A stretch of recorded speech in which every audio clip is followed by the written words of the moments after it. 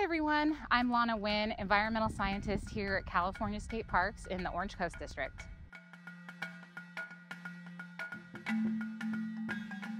Snowy plovers are small shorebirds that hang out on wide sandy beaches year-round. They fit actually in the palm of your hand, that's how small they are. They are gray on top, white on bottom, with little gray legs, and you can often find them near the wrack or the kelp that washes up from the ocean. So that's where their favorite food source is, little bugs or invertebrates.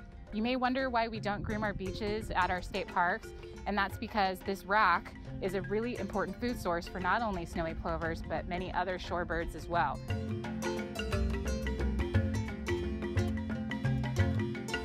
So right now we have a rope and wooden stake fencing that's protecting a snowy plover nest. Snowy plovers like to nest on wide open sandy beaches, and their nest is just a little indentation in the sand where they'll lay up to 3 eggs, and they'll incubate them for about 28 days or so, at which point they hatch, and the chicks need about another 28 days until they are old enough to fly.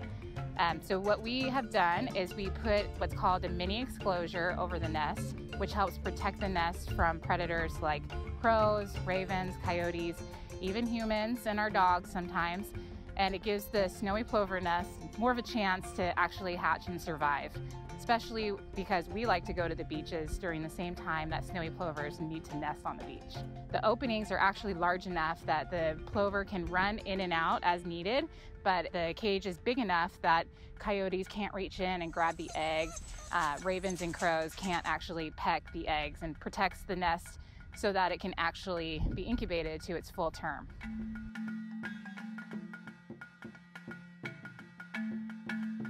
Plovers are little shorebirds. They're very small and they are easily frightened and chased. If we harass them a little too much, they can actually die and not survive. They have very limited fat reserves, so chasing them too much can actually prevent them from being able to incubate their nest, and either the bird can die or the nest won't have the temperature regulation that it needs and the eggs won't survive. We need to maintain our distance so the birds can actually do what they need to do to make sure that their nests survive and that the eggs actually hatch.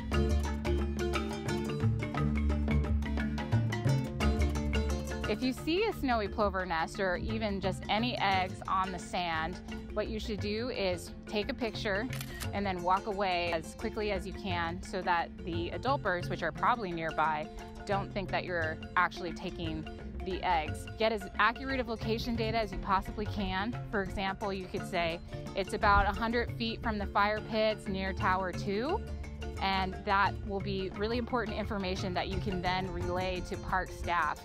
Any park staff that you see with a patch, you can flag them down, let them know, and then they'll let the appropriate people know.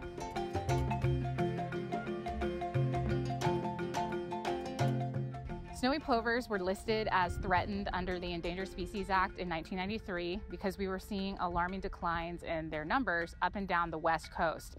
Right now, certain parts of Oregon and Southern California, our populations are holding steady, but we're seeing swift declines in other areas, even despite the listing. Our impact to these birds is often through just getting too close and not letting them rest.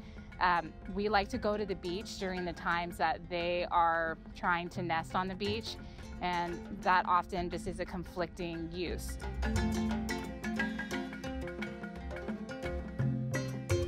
Some of the predators that snowy plovers have to deal with are crows and ravens, which are attracted to our beaches because of a lot of the trash that we leave on the beaches. So wrappers fly off, or you leave a pizza crust or something. That actually attracts these birds, which are scavengers, to come to the beach.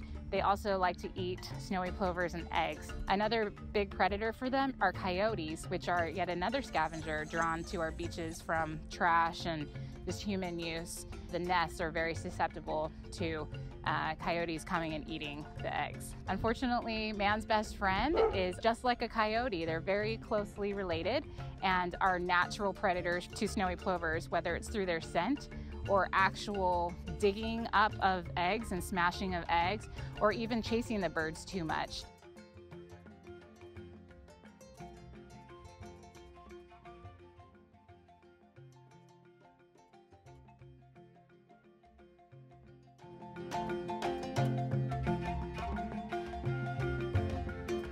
We here at Huntington and Bolsa Chica State Beaches are actually quite lucky because we get to see snowy plovers year-round.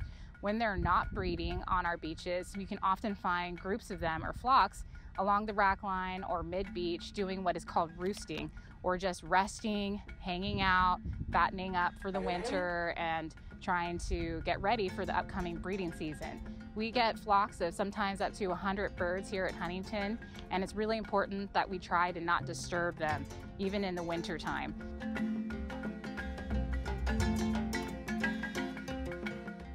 We have a very active volunteer docent program that helps us monitor both California least-terns and western snowy plovers. A great way for you to actually have a direct impact to the birds and help us out in managing these endangered species is to come volunteer for us. We ask that people come and do a shift, basically keeping eyes on the colony and eyes on these birds and just reporting what you see, letting us know what you're finding out there.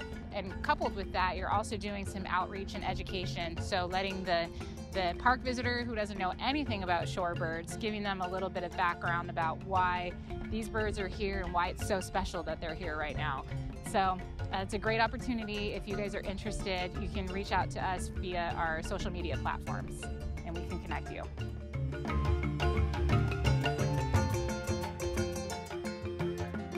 Hi, I'm Lana Wynn, Environmental Scientist for California State Parks for the 6 coastal units here in Orange County. Thanks for coming and visiting us at our state parks.